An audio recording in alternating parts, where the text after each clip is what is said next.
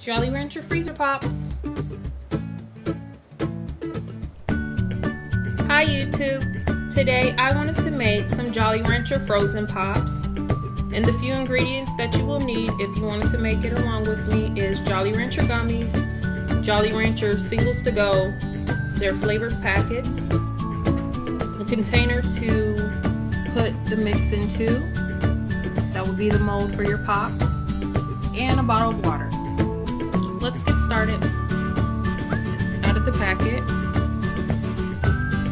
we're going to place a few of them into each container.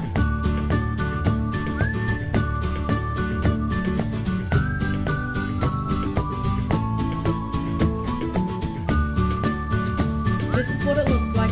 Put a packet of flavor into the water bottle.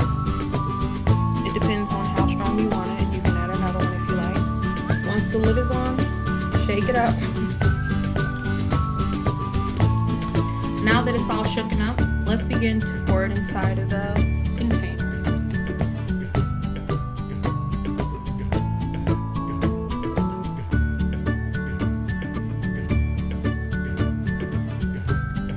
The mixture is all in. Now it's time to place the lids on top. This is what it looks like once the lid is on.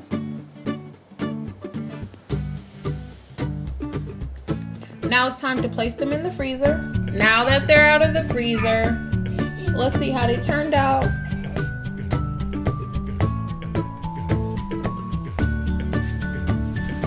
So there you have it.